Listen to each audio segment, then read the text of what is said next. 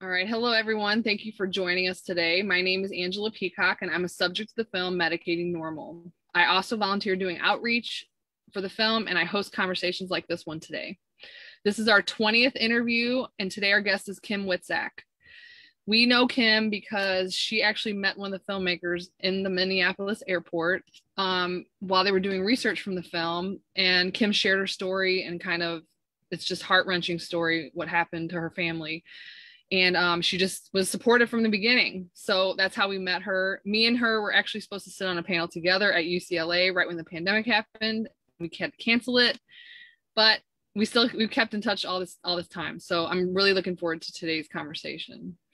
So I'm going to read Kim's bio. It's really impressive. It's kind of long, so hang in there with me. All right. Kim is an international drug safety advocate and speaker with over 25 years of professional experience in advertising and marketing communications. She became involved in pharmaceutical drug safety issues after the sudden death of her husband in 2003 due to an undisclosed drug side effect of antidepressants. She was instrumental in helping to get the FDA black box suicide warnings and added to antidepressants in 2004 and 2006.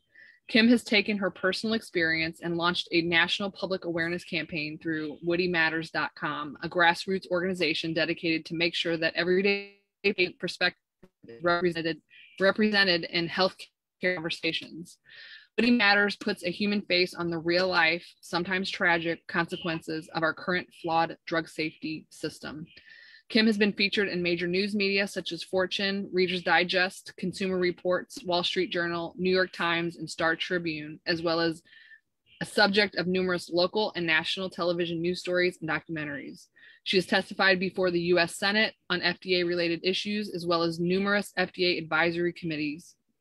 In 2013, Kim organized the Selling Sickness, People Before Profits international conference held in Washington, D.C. that brought academic scholars, healthcare reformers, consumer organizations and advocates, and progressive health journalists to develop strategies and solutions challenging the selling of sickness. She was appointed consumer representative on the FDA Pharmacologic Drug Advisory Committee in 2016 and is a board member with several nonprofit agencies in the field of drug and patient safety, such as MIST.co, U.S. Patient Safety Network, Witczak Investigative Health Journalism, and Institute for Scientific Freedom. Thank you for joining us, Kim. What do you think when I read all that you've done? Well, first of all, I want to say thank you for having me. When I first met you at the film up when it was in Minneapolis, I was just blown away by your story. And when I see films like this and I see other stories, but that it just makes me so mad. And it's also the inspiration of why I keep going. So I'm super honored that I'm on your show today. And I'm super proud of what you and this film have accomplished. So thank you for having me. Thank you so much. So is there anything you think you want to add before we jump into the questions? No, I think that's good. That's a lot, right? So my first question is, last night, just to be transparent, I watched as many videos as I could on you just to hear from your story. And it was so emotional for me just to hear it. And I kind of cried along with you reading when you would, talk about your story. So in one of the videos, you said that you're an accidental advocate. And I personally can completely relate to that. I never wanted this to happen to me, and it just did. It just kind of happened. So can you, you also said sometimes the work chooses you, you don't choose the work. So can you tell us, what were you doing before your advocacy? What was your life like before Woody's death? Well, first of all, I do call myself the accidental advocate. It's kind of how I define my life today. I do a lot of different things. I have a portfolio career. And before I got into this advocacy work of drug safety, I was already doing work around working with kids that have been abused, neglected, at risk with the power of arts in healing. And that was my passion. And that was my passion then. And I've, spent my entire career in advertising. I still am in advertising. And, that's what I was doing before. I loved it. It was also an insight.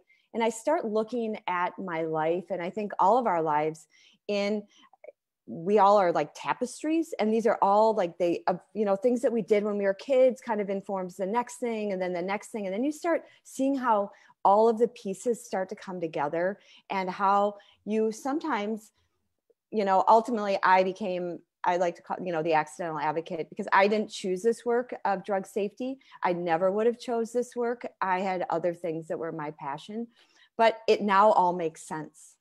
Yeah. I can relate to that too, because I had taken like media training and some public speaking training, and you do a couple newspaper articles, and then all of a sudden you're like, whoa, you have a platform, and like you have this thing that you need to talk about, and you had all the training leading up to now. Right. You just maybe didn't have the story yet, right? And didn't realize that you were going to eventually have that story. And, I think a lot of that today, again, I didn't choose this. I would never have chosen this. But, when I look back, and I'm sure we'll get into what became, what is my purpose now. But it does make sense. And it's the lens in which I see things in the work that I still do. And it's been 18 years since my husband passed away, which is crazy that I'm still doing this work. Wow. Well, there's so much to be done. Mm-hmm. So let's move into, kind of, can you share with us? It's always touchy for me to talk about this because it's like your personal trauma, and so I do it in the most respectful manner, but can you tell the audience kind of what happened to Woody, your husband, how it all started, what led him to take Zoloft, and just share what happened to him? Sure. It was in 2003. Life was great. We've been married almost 10 years. We're going into 2003. We're excited. Woody had just started his dream job with a startup company within lighting. He was a guy who loved to recycle. I mean, he was bringing back recycling before other, from trips. And I'd be like, what are you doing with all this stuff? So he was really excited because this company was like energy efficient lighting, which, I can still hear him in my head. And so anyways, but with the new job came stress. He's waking up in the middle of the night. He was a guy that always had 8 hours of sleep.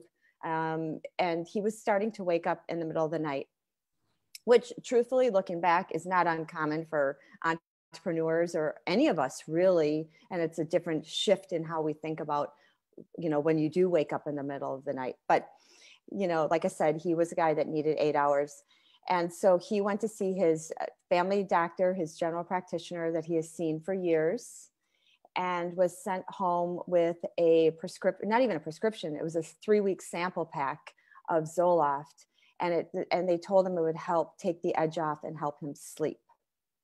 So meanwhile, I had just left to go to New Zealand on one of my 3-week advertising shoots. So I was out of the country the first 3 weeks he was on this drug. Wow. And the 3-week sample pack that he got stepped him up from 25 milligrams to 50 milligrams, which I think is a pretty common, approach and with the sample packs.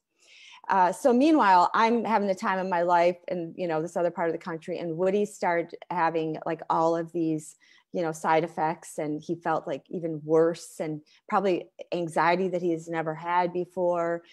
And I'll never, I got back and I kept checking in with him, and my parents had him over for dinner, but literally I've never saw any of this coming.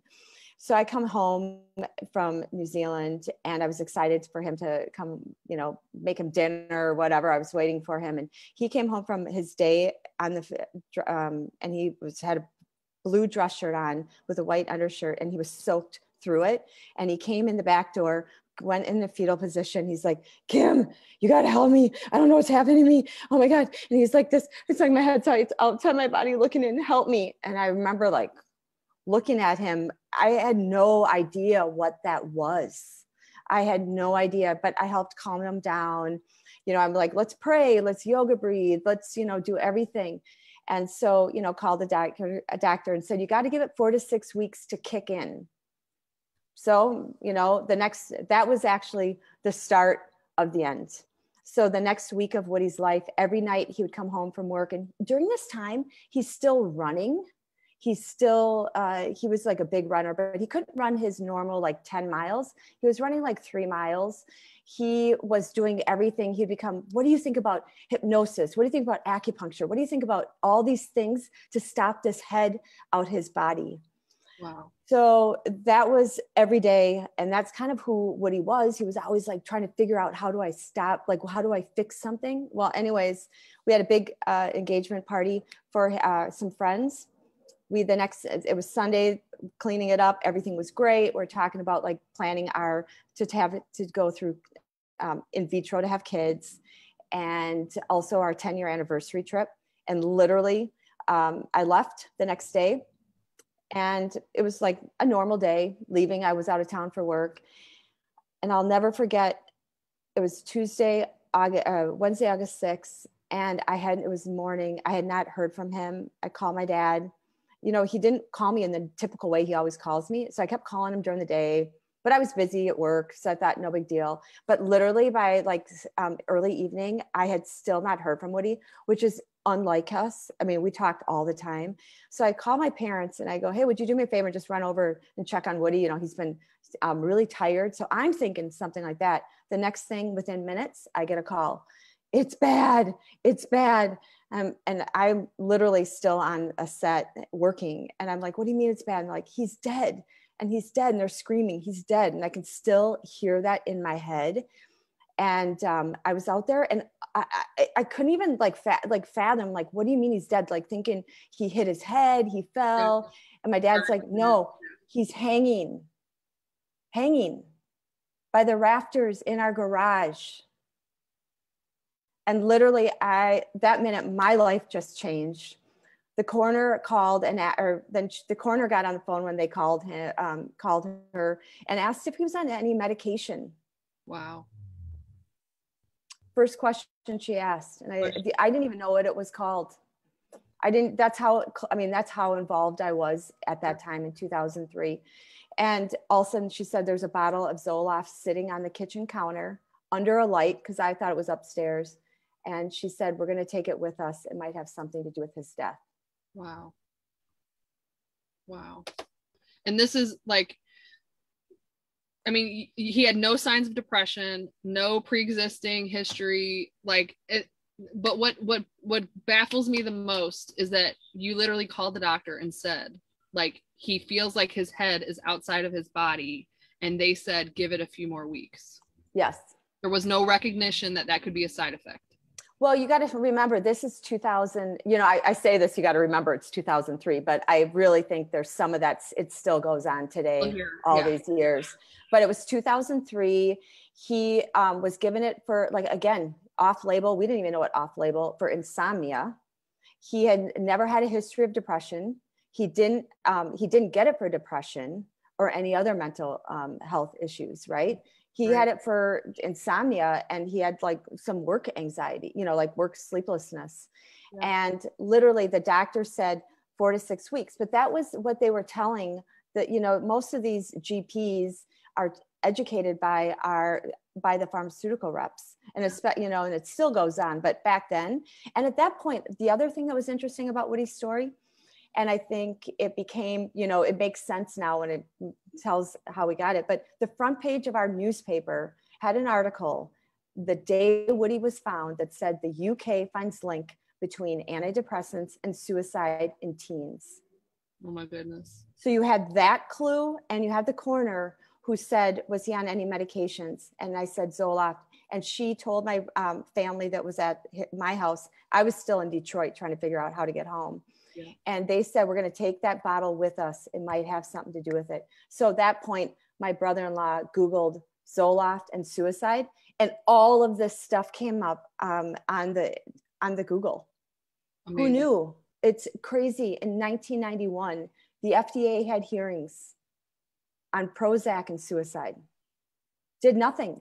It's 2003. So literally within, you know, as my life fell apart, my brother-in-law started Googling and finding articles and ordering books, and literally stayed up all night long reading and found all these links.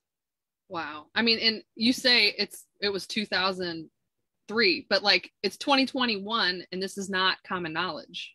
Am I correct? Yeah. You know, it's funny. It's for somebody who has been involved and tried, you know, instantly that became kind of our passion to go out and get black box warnings, put on these drugs. And That was 2004, 2006. And to know that environment that was back then, well, you know, people like us who have been involved in it we know what the history is. But the reality is people today don't know. They hear all the drug ads, they hear the suicide. They don't even, people just kind of, you know, wipe past that. It doesn't mean anything. And truthfully, the doctors don't necessarily, they'll say, oh, well, that's just an issue with kids, or that's what the lawyers make you put on. But no, it is a real, and it's real, and it's real that, and it's important. Why it's important, like you doing these type of interviews, is to remind people that there's a whole long history behind this, and remind them that there are still dangers that we don't know and that we're not even being told. Yes. Oh my God. You're getting into so much good stuff. Like, I'm like, slow down, because there's, oh my God, I know, sorry. No, it's okay. You said so much good stuff there. So let's transition to black box warnings. Like, take me through that process. What was it like to fight to get a black box warning on there? But also what you just said is, why do we not believe that actually happens? Or why don't doctors take it seriously? Even patients, I think I've read it myself and thought, oh, that won't happen to me. So take me through the black box warnings. Well, you have to remember in 2000, well, first of all, a black box warning is the most serious of all warnings that the FDA issues. It means that there are serious or even deadly side effects. So it takes a lot to put a black box warning on the drug, especially after it's been on the market.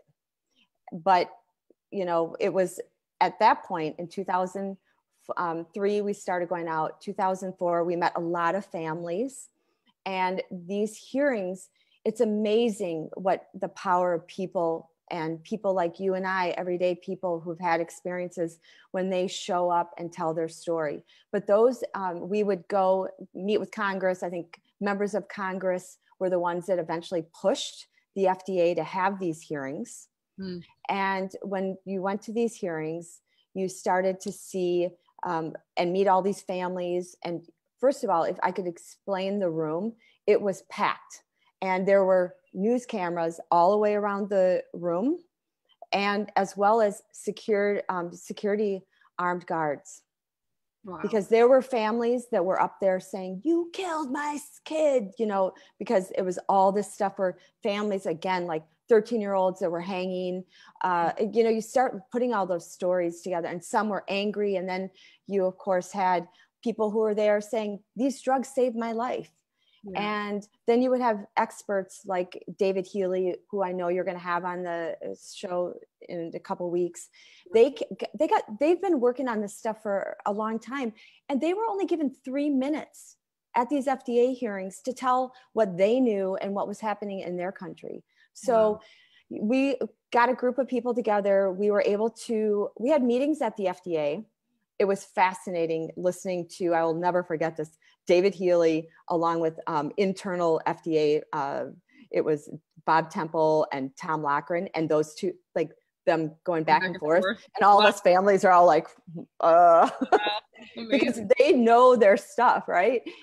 So that was pretty fascinating. But eventually the FDA did come out and add the warning for kids. But, you know, meanwhile, I had a lawsuit, and we were able to get some of the documents out from under seal that showed that they knew about the suicide risk, and they knew it in adults. So the next phase of getting black box warnings was to get it for for all ages. But of course, they stopped at 24 years old. So we knew that we needed to do something a little bit different, because the families, you know, there were quite a few people, and I always thought about common sense. Like, how does the drug know that you're 23 today? I was just going to ask but that. You're 24 tomorrow. You're getting it. You. It's so crazy. The body, no. It's such an arbitrary age. Like that whole idea of common sense, or like you're getting it for menstrual dysphonic disorder. I'm getting it for anxiety. Somebody's getting it for social anxiety. Somebody's getting it for depression. Like, how does the body know what it's getting? I mean, the whole thing's insane that you just wouldn't put it on all ages. Yeah. So the next day, or the day before, I helped coordinate a press conference where we had all the experts like David Healy, Dr. Glenn Mullen, Yeah. families, the lawyers that would, and we invited the media to say, this is the story you are not going to hear tomorrow at the FDA hearing. It is all ages. And so it was pretty, I'm so glad that we did it because a lot of media attended. But at the end of the day, they stopped and put it this 24 years old. And, you know, I've heard now, even today, that they're saying that they blame some side blames the warnings for causing more suicides. And the reality is all ages are at risk. You know, I don't understand why we just don't say it. I've said it from day one. It's information. All it is, we're not saying take it off the market. We're saying it's information. And don't you decide what information you think is important to us consumers and patients. Give us the information so we have a fair shot. You might lose a little bit of sales for people who might, but you know, we didn't have a chance because we didn't know this head outside the body. And when we ended up talking with, which became my law firm, Baum Hedlund, they had a document that actually talked about head outside the body, and Pfizer writing back on 50 milligrams. Pfizer wrote back to this, and it was the South African kind of FDA equivalent agency, you know, the FDA, and said, this happens on all SSRIs. We don't know why. And I'm thinking, why didn't you tell the doctors? We didn't have a chance because you guys got to control what information, because ultimately who are you really working for? The industry, or are you working for us, the public, you know, the public? But what you said was, well, no, the argument that I've heard was the black box warning is actually dangerous because it causes people that might be suicidal. They're too afraid to take the drug. So like, we need to take that off.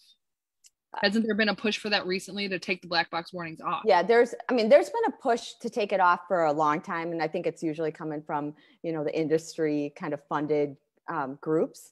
Yeah. But think about that. If it made sense, you know, I think when I go back and I would encourage people to go and look at 1991 footage that's available out from the hearings on Prozac. Literally, it's the same stories, just hairstyles are different, wardrobes are different, but it's the same story. I think I've seen that, where the women they have really big glasses and feathered hair, and they're screaming at the microphone. They're screaming at but that is the FDA here. And they're like, no, we don't see any link with it. So they knew it from here, and they're, you know, sitting here. The reality is, that again defies common sense. And they've always blamed the person, right? So the thing, and why I think Woody's story was so powerful, he didn't get it for depression.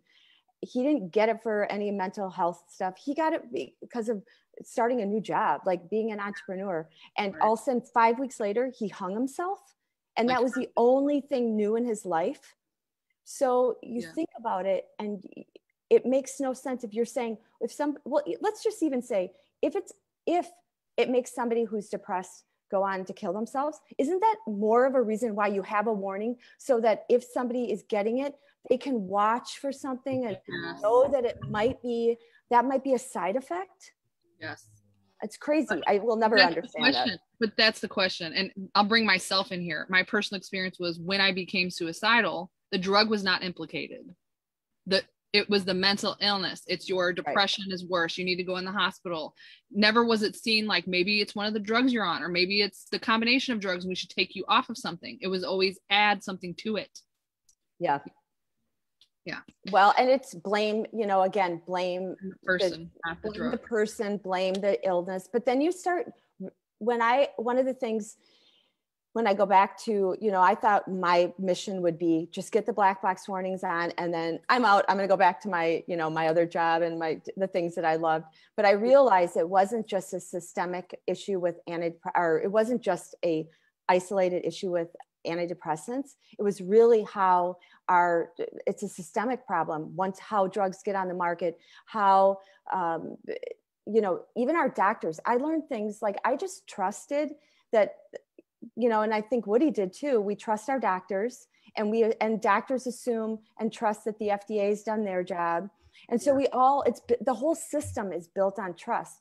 And when I learned that doctors do not learn how the FDA works or how the approval process works in the system, you know, like in med school, how do they ever even know to question?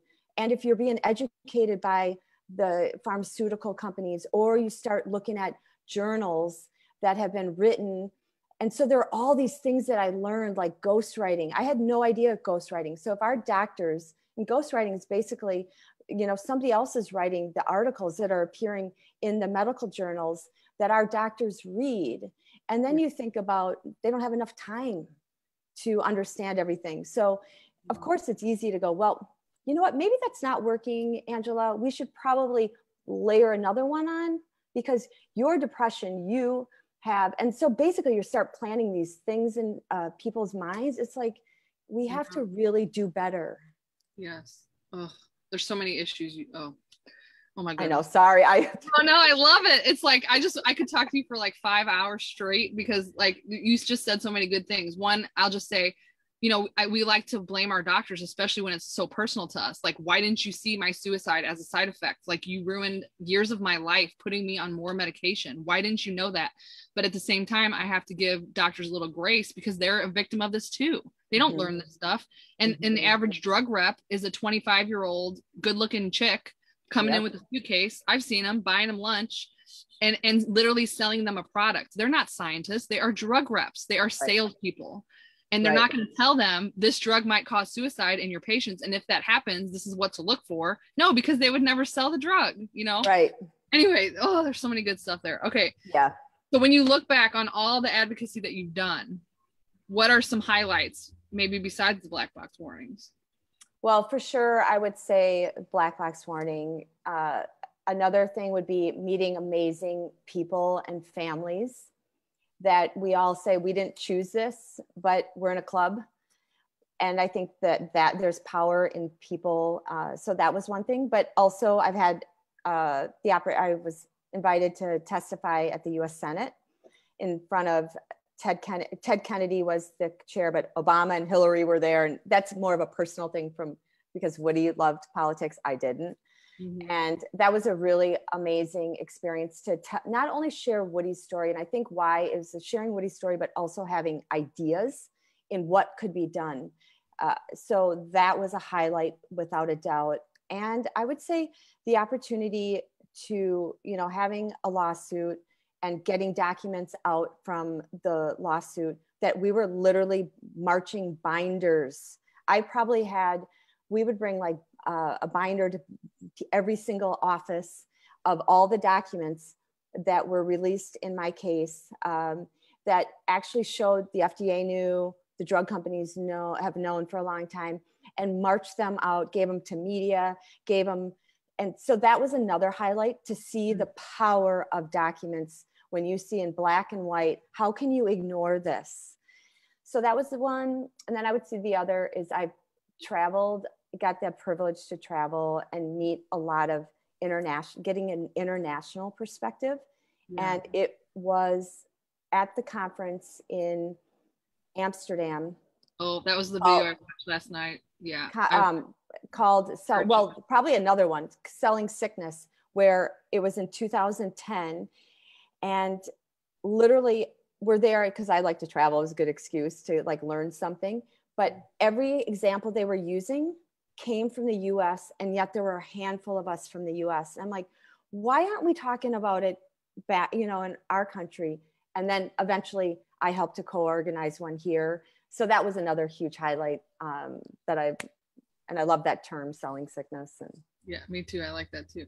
So, but I don't know. I can't help but be struck by this. Okay. If they've known this since 91, we are in 2021. What is that, 30 years? Why are these drugs still on the market?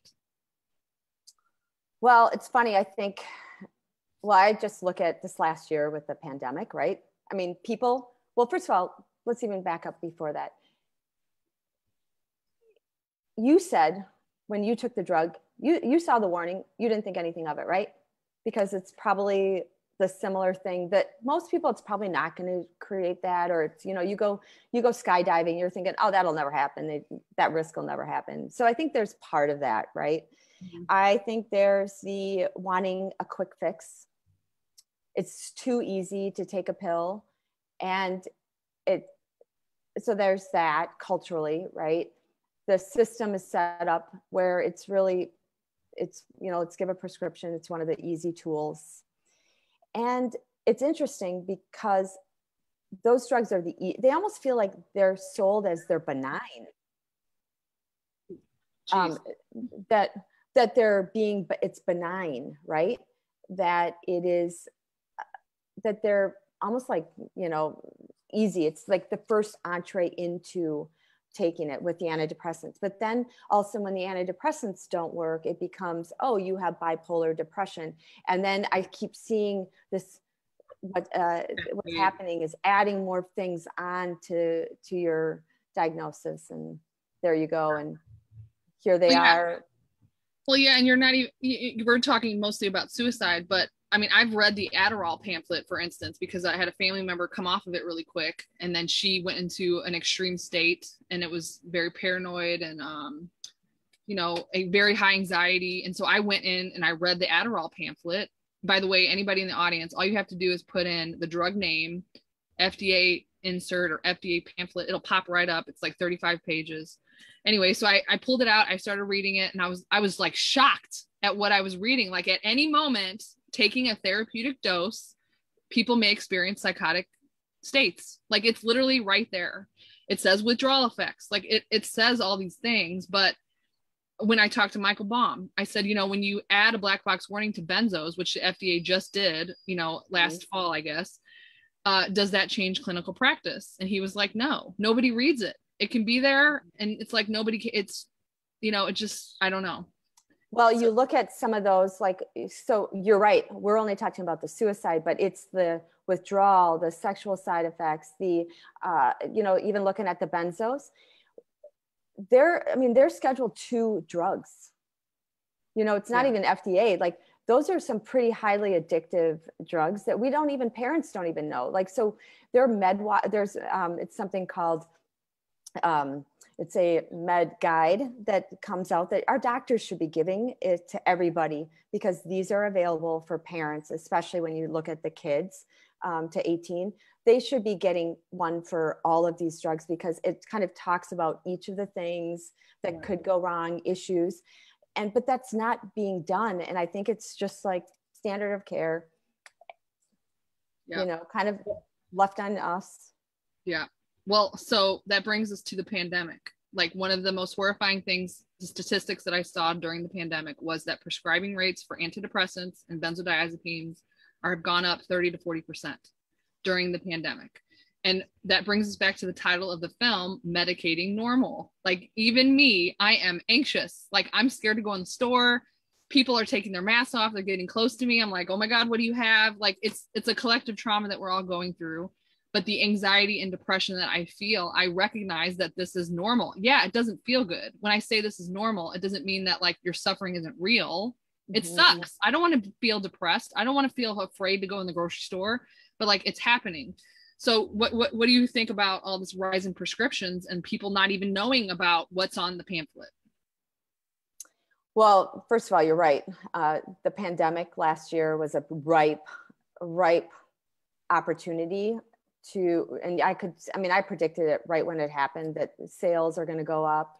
And I just saw a statistic last week, and it was the global antidepressant market went from 14.3 billion in 2019 to 28.6 billion in 2020.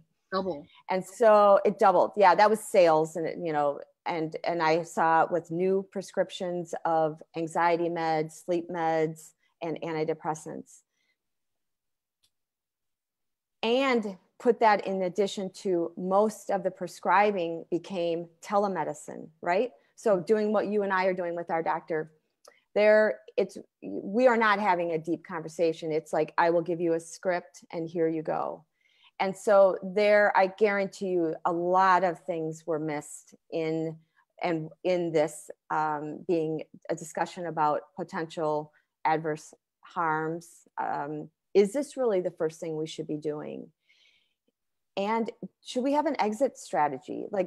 Or even maybe starting at the question, I understand it's completely, like, it is normal that people are feeling like people have lost their livelihoods. Some people have lost loved ones in this time, and it is normal. And so why isn't there a discussion about maybe it's, you know, can we come with other, like, are there other behavioral things? Are there things like getting out, exercise, you know, is there meditating, like things that we can, tools that we can give people? But it's, and what the sad part for me is I keep thinking about the missed information that isn't given or passed along to the person on the other side of the telemedicine, you know, the patient. Well, even when you say that, I think of like, maybe people need validation and, you know, to be seen. Like, I see you're suffering. I know you're struggling. Like, I'm struggling too, you know, but how can you do that on Zoom? Like, it's hard. Like, even me trying to have a connection with you is hard. Like, I'm looking at the camera, but you're down here, you know what I mean? So it's like, how do you connect with someone to validate that? Do they even have time? Like, the average GP sitting in, you know, a small practice attached to a hospital, they don't have time or even the energy to give empathy to 18 patients a day or whatever many they see. So it's easier to give a pill, and then they don't get the informed consent. And then, you know, when this pandemic starts winding down and people start getting back to normal life, if that even happens, I don't know. But then are they going to say, oh shit, like, how do I get off of this?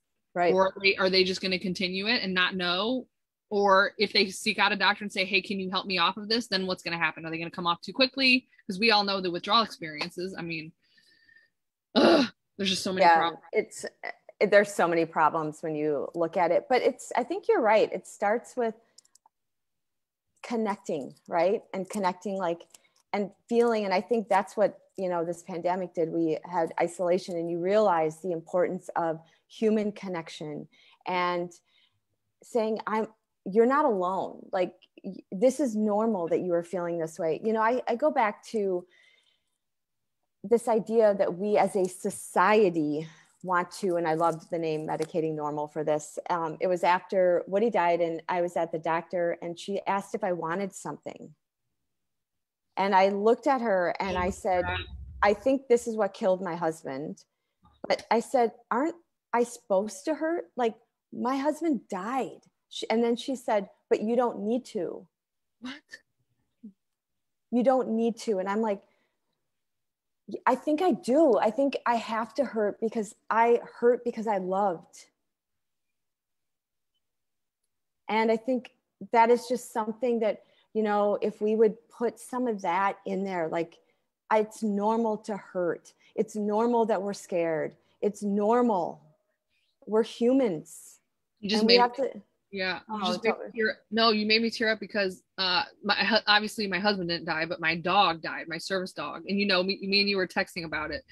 But what you just said really struck me, because would I take a pill to not have to feel what I just felt?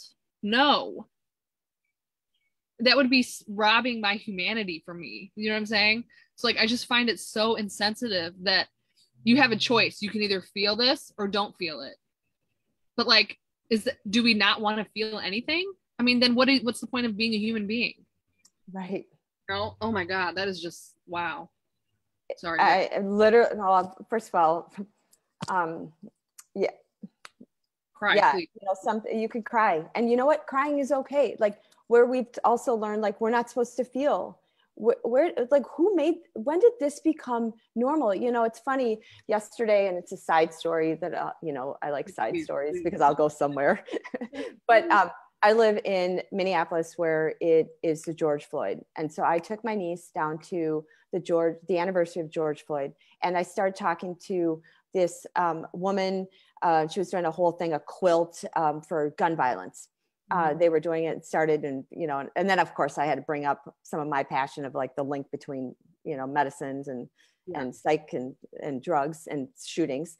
But this other guy was sitting there, and he heard, and he had been in and out of mental health, and he overheard our conversation. He was just sitting on the ground, and he came over, he asked me to come over, and he said, they told me 15 years ago, I was a performance artist. I was creative, and they told me I was crazy. And they kept telling me that I needed to go in, and he said, I had to they were trying to, like, kept forcing me, telling other people, telling me I'm crazy. And then this guy went off, he said, and I looked at him, he goes, I realized that there are people that say that they're out fighting for the mentally ill. Some of what I learned, and this is one of the other like patient advocacy groups that are heavily funded by industry. And he kept saying, I thought they were fighting for me. And I realized how much money they were getting from industry. And it's more, they're fighting for more drugs, right? And he said, what if it's okay? And he asked me this question, what if it's okay that I'm a free spirit. I like to like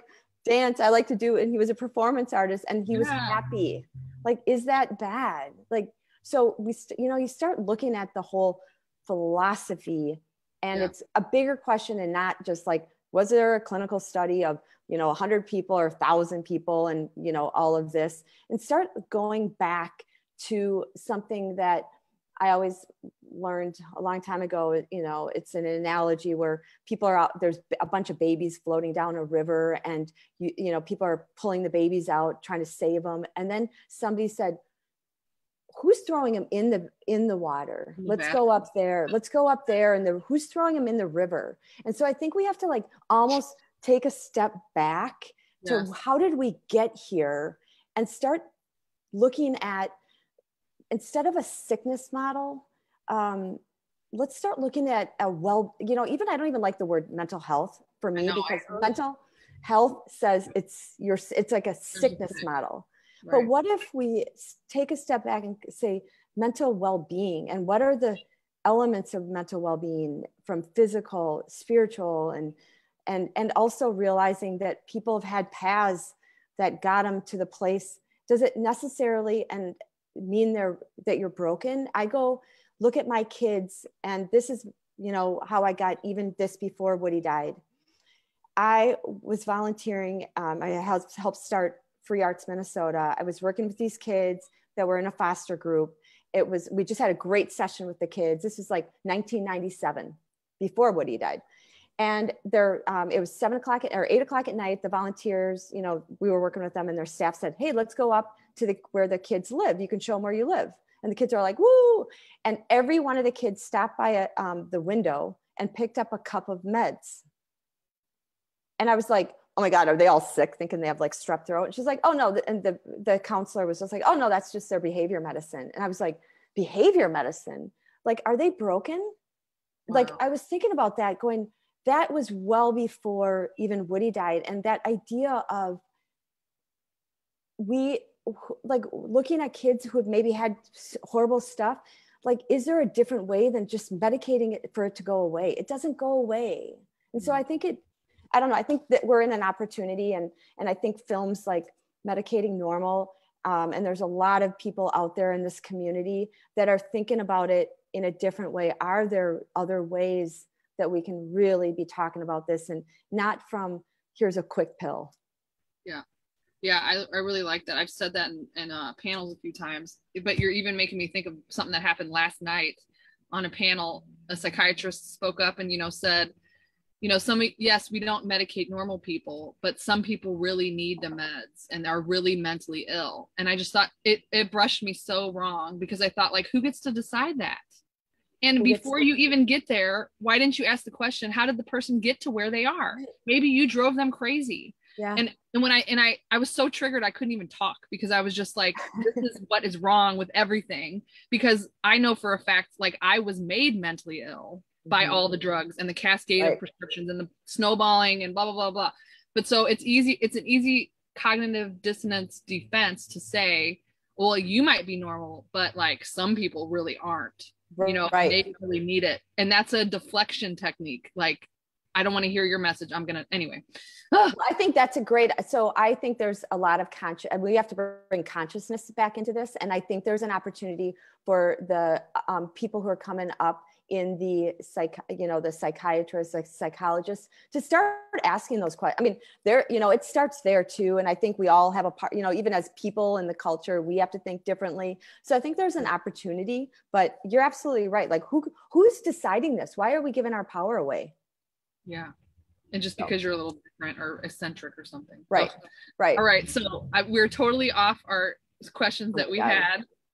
So what? It's fine. I knew this was going to happen. But I want to read some comments from the audience, and some of them are just comments, some of them are questions. So I'm just going to go ahead and read them. So one said, I didn't realize that it took activists to get the black box warning on these drugs. Thank you to everyone who worked on that. Another one is information allows for you to ask questions and watch your body more closely with people you trust. So in other words, like putting the black, like you said, information, it's just information. We're not telling you not to take them, but you need the information. All right. And somebody said, I'm sorry, but we do need to blame the doctors. If you can send a hot woman to flirt with a physician, and that alone is enough to convince the physician to prescribe a higher quantity of suicide-inducing drugs to children, then we do need to blame doctors. Point taken. All right. Somebody asked, what is the solution? I think we kind of touched on it. You know, that ask questions. I don't know. What do you think? What's the solution to some of these problems?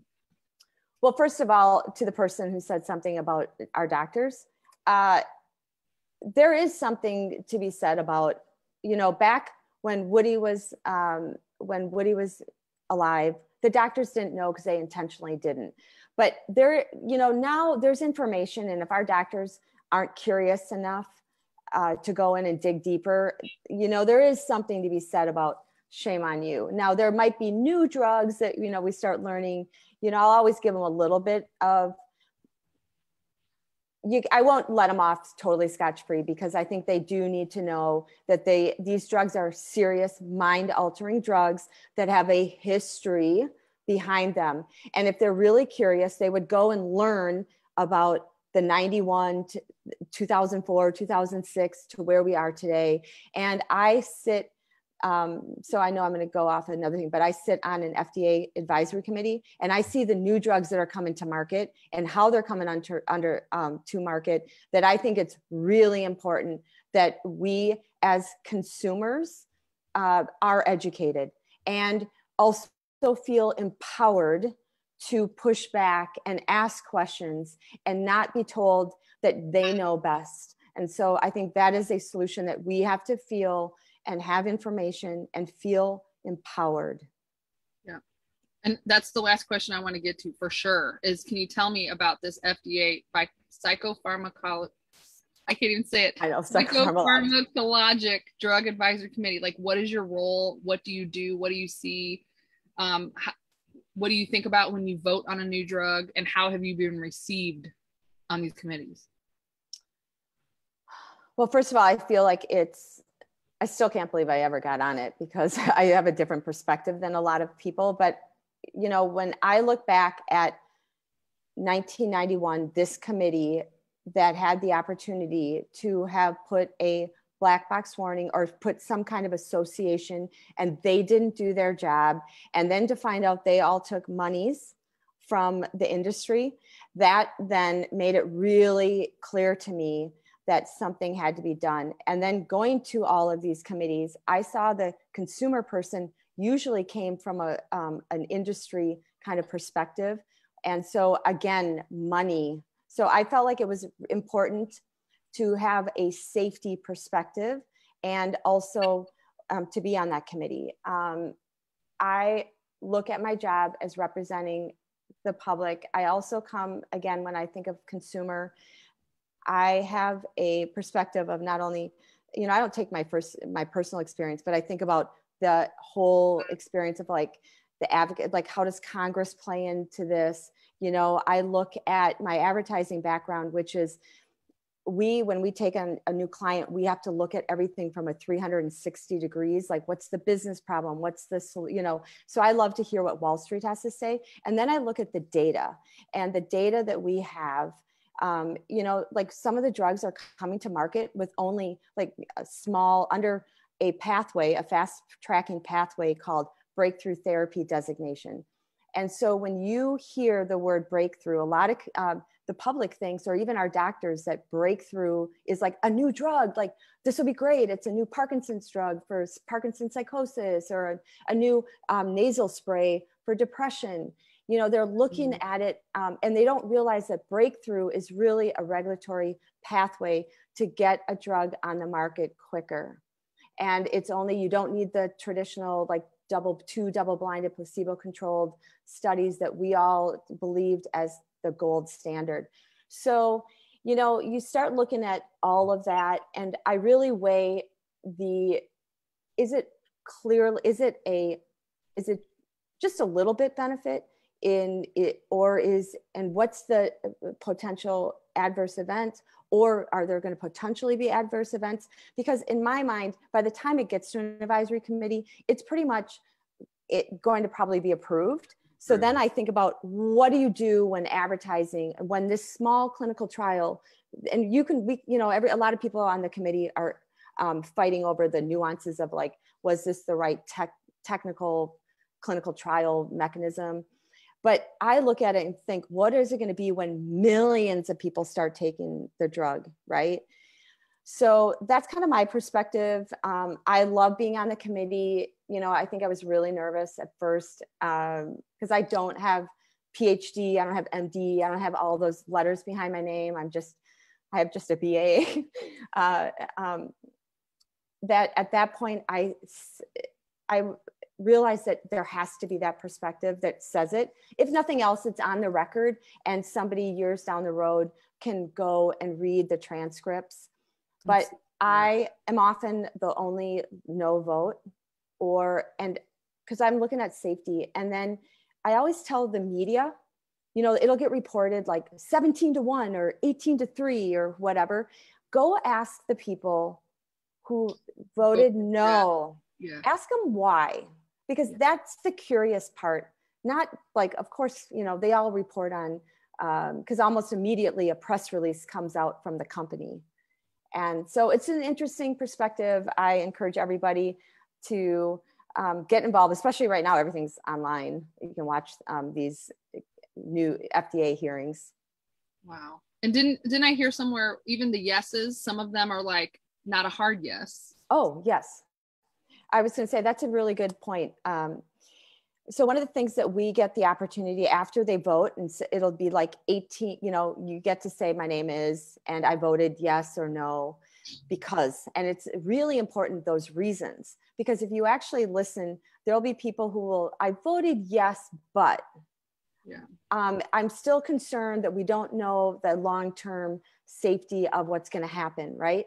And then it'll come to me and I'll be like, well, that's interesting. I voted no for the exact same reason you voted yes. Wow. So we actually so you actually think about it, we actually had the same reason why we voted the way we did. Amazing. Well, so we were running out of time so fast, and I wish we weren't, because I could just talk about this, especially advocacy. I think we need to do a part 2 about advocacy just itself, because I'm just so passionate about it too. And, there's advocacy that can happen that people don't even know that they can get involved with. We just think, I'm in my bed and I'm in withdrawal. I'm like, what am I supposed to do? There's nothing I can really do. So can you talk about what can people do right now if they've had an adverse experience, or something happened to someone in their family? Like, what can the average Joe on the street do as far as advocacy goes? Well, I always say this: be willing to share your story and tell your story, because first, because you realize you're not alone, but you also empower somebody else, because, one of the reasons why these things happen, they're all isolated, right? And so when you start connecting these communities, I think that's really important. I also have started to realize what I do on the inside, that's not changing the world. It's going to be it's going to be us, the people on the outside. And it could be that if you're a writer, start writing. When I saw this yesterday they were doing these quilt squares. I'm like, how cool would it be if there was a quilt somebody took on, because that's their art and, quilt, like every story had a quilt, like a quilt square, and you did a big thing that traveled. I mean, I think there's things that we can think about that then becomes, until the power is never going to change top down, right? It's going to start here with us. And I really believe it is the people that can do it, and it starts small. Right.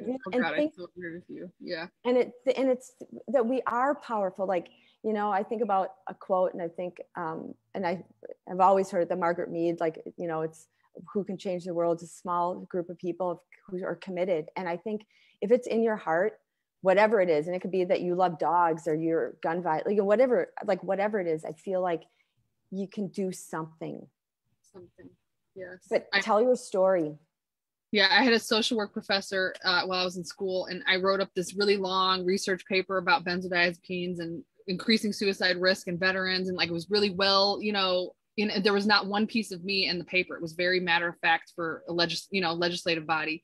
and she read it and she was like, Angie, why don't I know about this? And I was like, I don't know. And she's like, you guys have to, like, it is, the whole public needs to hear about this, and it's happening to like everyone, you know, a lot of people. So anyway, yeah, you have to tell your story in whatever way you can. Yeah, because then you start, and then we can use those stories. And I also, like, you know, somebody might want to do it. There might be activists and advocates that maybe don't have the personal thing, but they're psychiatrists, and I think you're having a guy on in a couple of weeks. I love reading some of his thoughts that he keeps throwing out there in questions. Like, they're advocates too inside the system in their field. So I feel like it can happen on many levels. But at the end of the day, I think it's about empowering, like giving us information or making us realize that we can question. And because if you start thinking like, this doesn't make sense, or you're in this system, or people are telling you you're this, to step back and go, we are powerful individuals as people, we have it in our spirits are powerful, and we just have to, and we have to try to preserve our individual power and not be told that, and trust and blindly trust. Totally. Oh my gosh. Well, thank you, Kim. That was a very powerful hour. And I feel like, we could talk for hours because there's just so much here. Lessons learned, ways of advocacy, you know, just helping each other. I mean, I won't even say anymore. I don't want to ruin it. It was just great. So I'll just read do you have any closing thoughts? Yeah, do you have any closing thoughts about what we talked about? Anything we missed or anything? Well, I have to say a closing thought, and I probably have said a lot of them, but I would say the people I have met along the way, who, like you, and people I've connected on Facebook, and people like, there's amazing people out there that have been harmed. And I feel like we have to do whatever we can do for other people, future people. And for those who don't have I have a voice, that I lost somebody, but I have a voice to make sure that that somebody else's family has a chance that we didn't have. And so I think that would be realize that there are people that, I don't know, it's the people, the community that I've heard and harmed people. Makes me so mad, because that's what it's all about, like life. So I know I have a lot of other thoughts, but I'll leave it at there because we have an hour. Oh, I know, Kim. All right. Well, thank you all for joining us for this live discussion. If you haven't seen Medicating Normal yet, please check our website at medicatingnormal.com/watch.